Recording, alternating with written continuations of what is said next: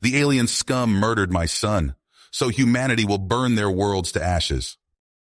Paul Adams gripped the edge of his desk, knuckles white, as the Vorkarian general's words crackled through the comlink.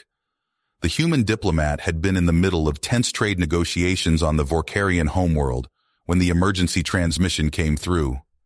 Now his universe was shattered. His youngest son, David, only 8 years old, had been brutally killed by Vorkarian radicals, opposed to the budding alliance between their species. The boy had been part of a cultural exchange program meant to foster understanding.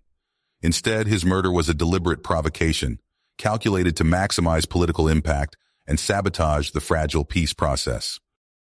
This was no mere personal tragedy, but an act of war with catastrophic implications. Humanity and the Vorkarians were two spacefaring civilizations, tentatively building ties after generations of distrust. Some visionaries saw the potential for cooperation and progress, but many Vorkarians resented humanity's rapid technological ascent and perceived arrogance. They viewed the alliance as a human scheme to undermine their power.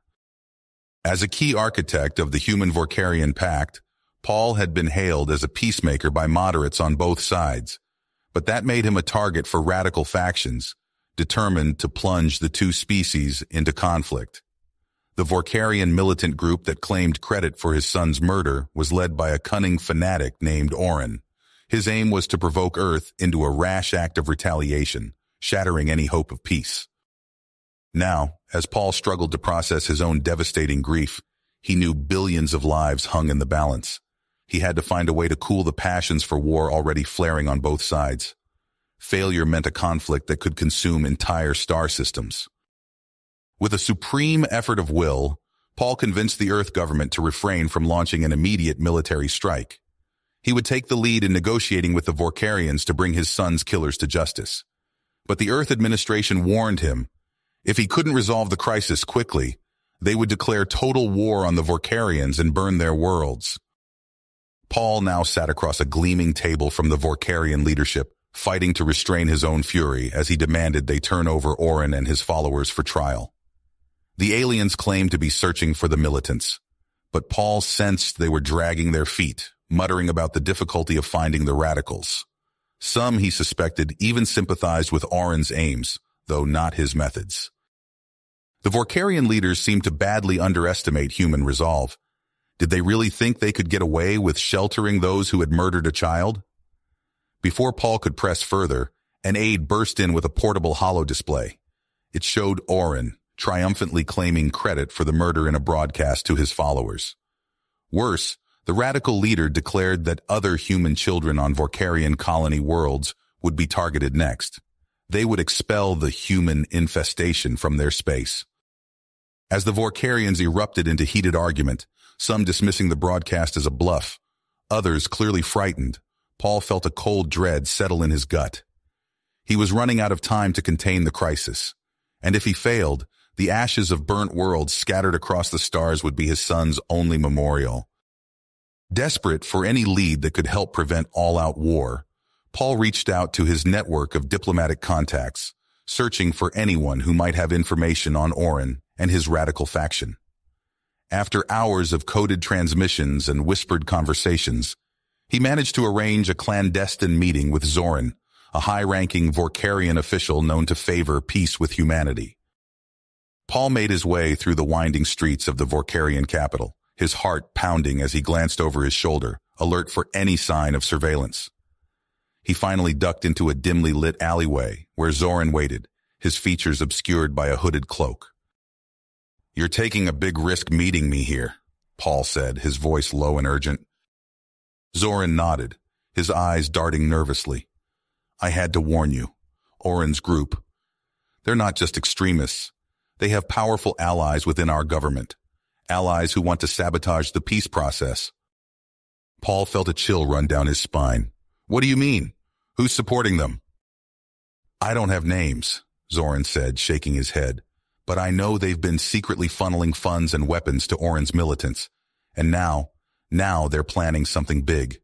An attack on your embassy and other human targets. They want to provoke a war." Paul's mind raced. the implications of Zoran's revelation hitting him like a punch to the gut. When? How soon? I don't know exactly, but soon. You need to get your people off Vorkarian worlds immediately. I don't think my government will do anything to stop it. Paul gripped Zoran's arm, his voice intense. Come with me. Help me stop this. We can expose the truth together. But Zoran pulled away, his eyes haunted. I can't. They'll kill me. And my family. You don't understand the risk. With that, Zoran turned and hurried away, leaving Paul alone in the alley, his mind spinning. Paul immediately relayed Zoran's intelligence back to Earth, urging an immediate evacuation of all human civilians and diplomatic staff from Vorkarian space. But the response from Earth's military leadership was not what he had hoped. They advised against showing weakness in the face of Vorkarian aggression and insisted that Paul remain to try to dedication the crisis through diplomacy. But Paul knew that diplomacy alone would not be enough. Not anymore. With time running out, he hatched a desperate plan. He would pretend to leave as Zoran had suggested, but secretly remain behind on the Vorkarian homeworld with a hand-picked team of human special forces operatives. Their mission, to capture Oren and expose his government ties, forcing the Vorkarian leadership to confront the radical faction openly. It was a huge gamble, and Paul knew it. If he failed, war would be inevitable, and millions would likely die. His team would be alone on a hostile world, vastly outnumbered, with no official support or backup. But he saw no other choice. It was the only chance to prevent a catastrophe that could consume both their species. As the last human transport ships lifted off, carrying the evacuated civilians to safety, Paul and his team went to ground, moving from safe house to safe house as they gathered intelligence and prepared to hunt Oren down. Through whispered conversations with informants and intercepted communications, they soon learned that Oren's militants were planning to attack a human freighter that was scheduled to dock at a Vorkarian spaceport in a matter of days. But even as they planned their next move, Paul and his team faced constant danger. Oren's followers ruthlessly hunted down any humans remaining on the planet, and Paul's team narrowly survived several close calls. In one pitched street battle, Paul managed to capture one of Oren's lieutenants. Under interrogation, the captive militant confirmed Zoran's claims about the radicals' government support and revealed more about their plans to attack the freighter. With the attack imminent, Paul knew they were out of time for subtlety. In a series of tense encrypted transmissions, he coordinated with the freighter's crew and laid out a daring plan. His team would set up an ambush at the spaceport and attempt to capture Oren in the act, proving his ties to elements within the Vorkarian government. If they failed, Paul knew, the last best chance for peace would be lost. The hours ticked by with agonizing slowness as Paul and his operatives took up concealed positions around the spaceport, hidden among the maintenance catwalks and fueling vehicles. As the freighter made its final approach, Paul's hands tightened around his weapon. Everything hinged on this moment. Just as the freighter was completing docking procedures, a sudden flurry of activity drew Paul's eye. Several nondescript Vorkarian ground vehicles were speeding toward the ship, disruptor beams already lancing out to rake across its hull. Through the haze of weapons fire, Paul caught a glimpse of a familiar face, one he had memorized from intelligence briefings. Oren, leading the charge. "Go, go, go!" Paul shouted into his comm, and his team burst from cover, sprinting toward the attackers as the spaceport erupted into chaos. Disruptor beams sizzled through the air as Paul's operatives engaged the militants in a vicious close-quarters battle among the ships and machinery. The fighting was brutal and bloody, with bodies hitting the deck on both sides.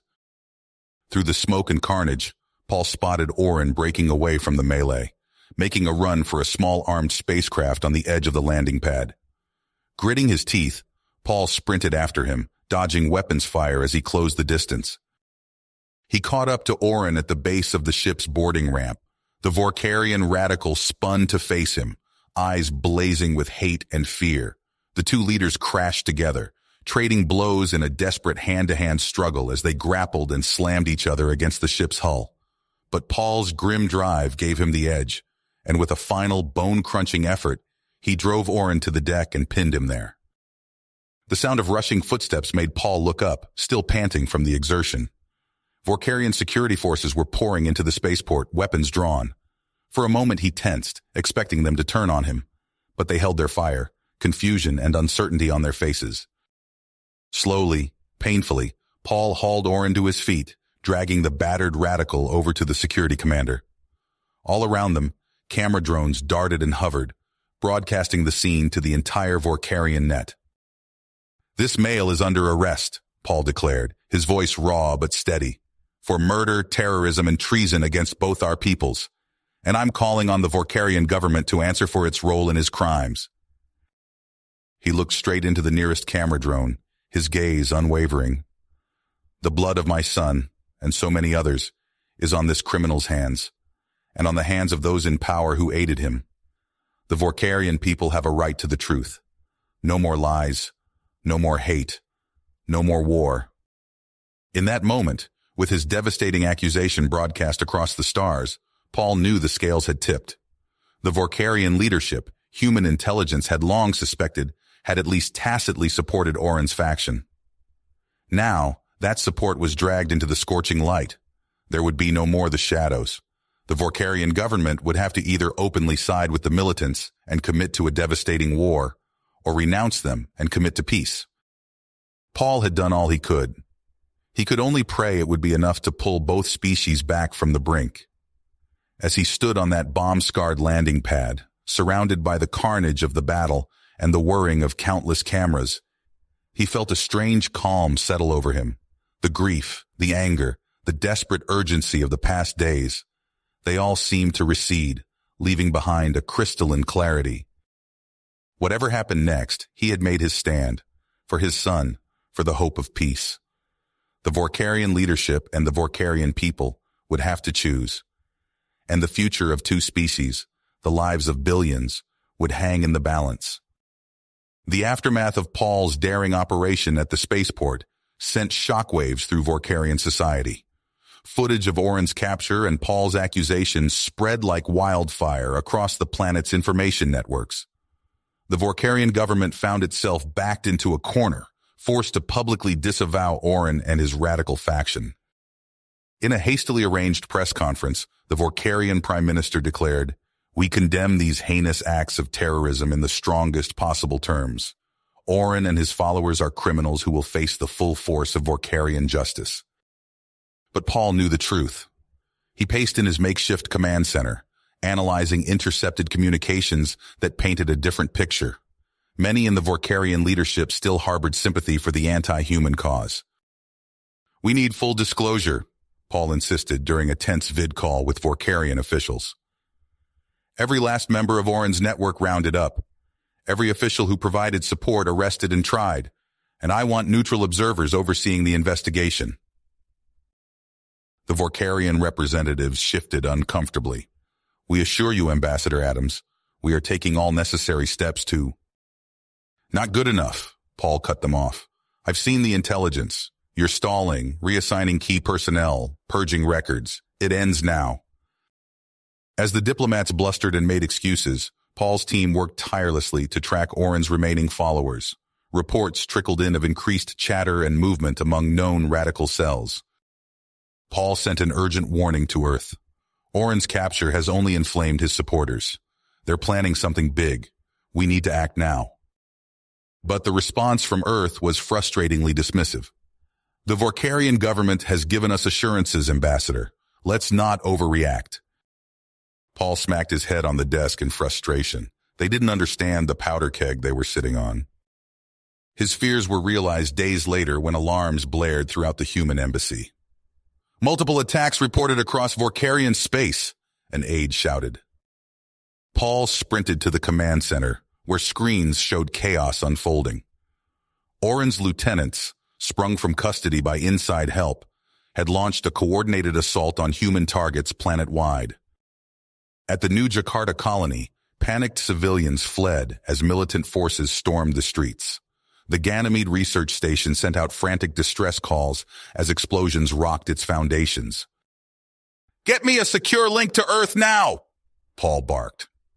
But even as he tried to coordinate a response, the situation spiraled further out of control.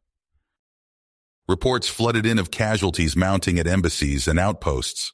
Paul's security teams, vastly outnumbered, fought desperate holding actions as they tried to evacuate civilians. At the Proxima colony, Paul watched in horror as live feeds showed Orcs forces overwhelming the defenses. Civilians huddled in terror as the militants advanced, their weapons cutting down anyone in their path. The carnage unfolding across Vorkarian space was beyond anything Paul had imagined, and he knew with sickening certainty that it was only the beginning. On Earth, the response was swift and merciless. The military council, long itching for a fight, seized on the attacks as justification. Within hours, a massive war fleet assembled, dripping with planet killers and relativistic weapons. "This is Admiral Zhao of Earth Fleet Command," a grim transmission announced across all frequencies.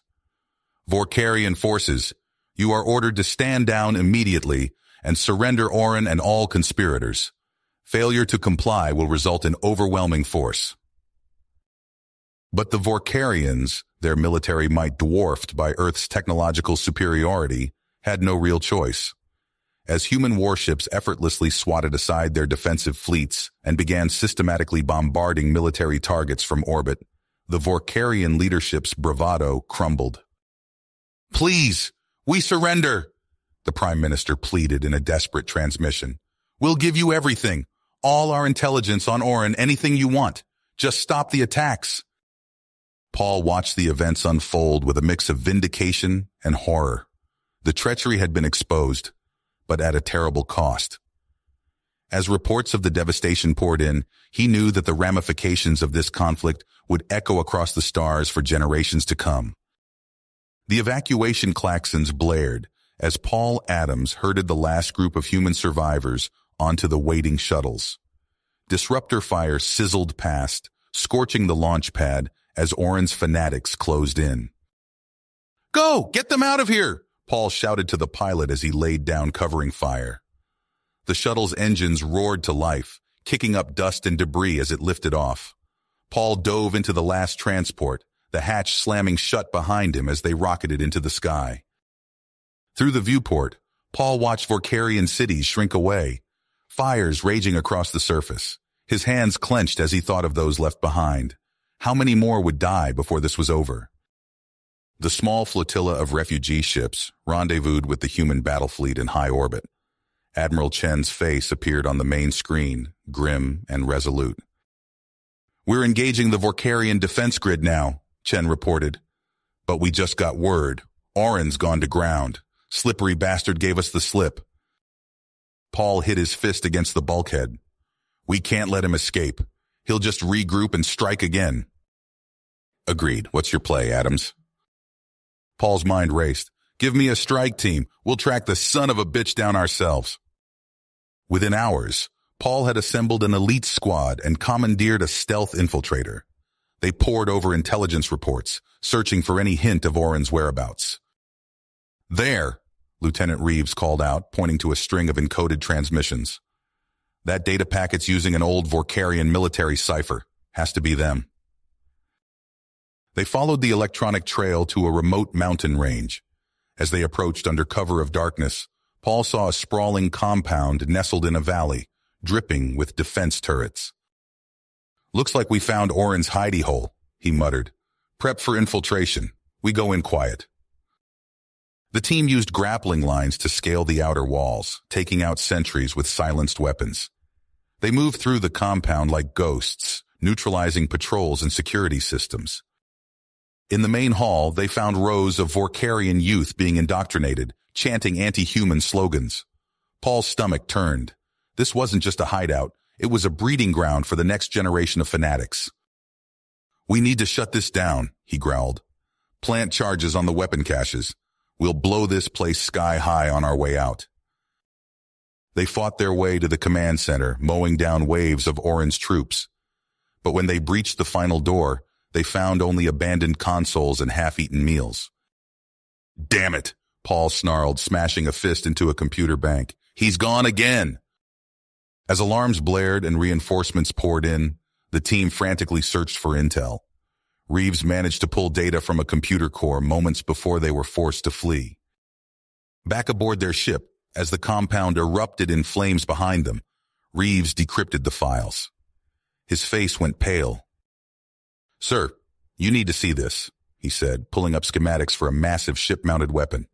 "It's some kind of supercharged plasma cannon, and Oren's planning to use it on our fleet."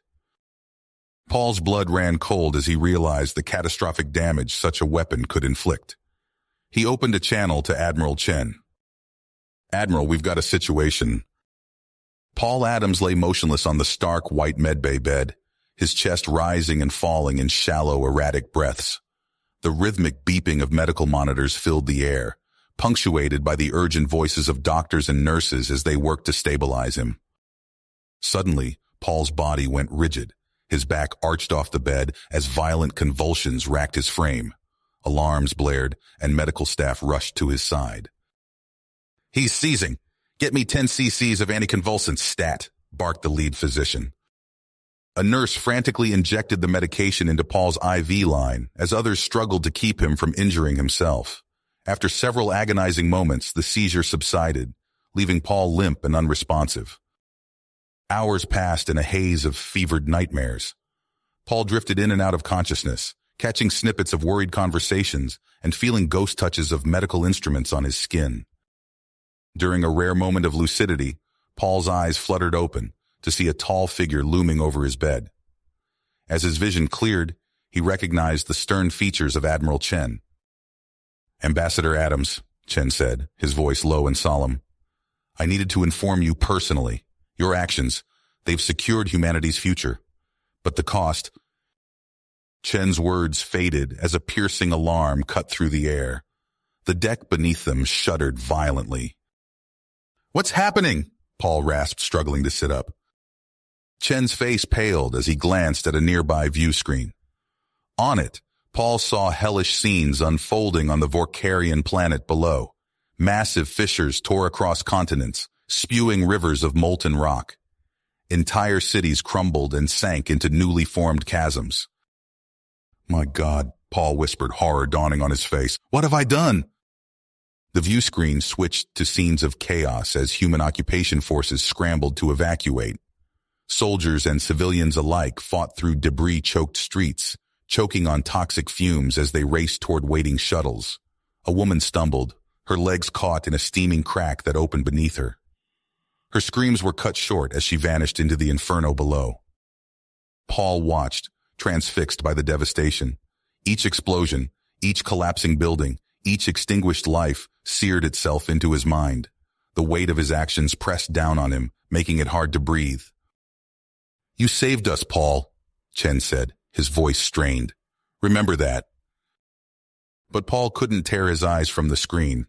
He saw the last human ships fleeing the doomed world, mere moments before it detonated in a cataclysmic blast that lit up space itself. As darkness crept in at the edges of his vision, Paul's mind filled with ghostly visions. The faces of countless Vorkarians, consumed by fire and ash, stared at him in silent accusation. Among them, he saw his son, eyes full of disappointment. Paul's breath came in ragged gasps as his damaged body began to shut down. The quiet beeping of the medical monitors slowed, matching the fading rhythm of his heart. In his final moments of awareness, Paul gazed out at the field of debris that was once a thriving world. The magnitude of destruction overwhelmed him. He had won the war, saved humanity, but at what terrible price? As consciousness slipped away, one last thought echoed through his fading mind. In their desperate struggle for survival, had humans become the very monsters they sought to defeat? You have reached the end of the story. If you enjoyed this story and want to support us, please leave a like and subscribe to our channel, and for every comment that says 88, I will heart every single one of them. Thank you for your time.